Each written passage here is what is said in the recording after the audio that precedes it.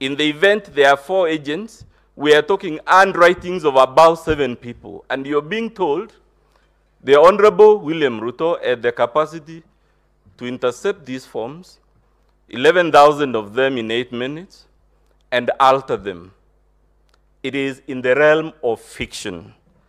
And I suggest perhaps politicians should stick to politics and leave fiction to artists.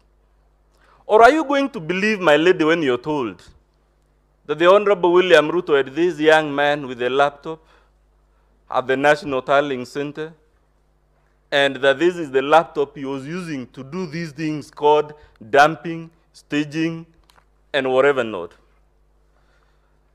I think we may have our own views about various citizens, my lady and my lords, but I am struggling to understand who is this fraudster that would walk to a laptop not in some remote place, some inaccessible place where all he has is the network, but he would go to the National Tallying Center with a laptop, and the only reason he has that laptop is to intercept results in the full glare of our TV cameras, in the full glare of all those security men and women that are in that tallying center, under the eagle eye of all the agents.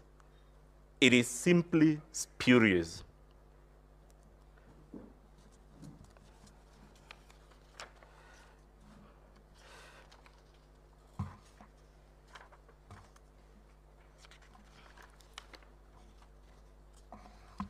My Lord, you are told all these things, and I'm sorry if this is repetitive.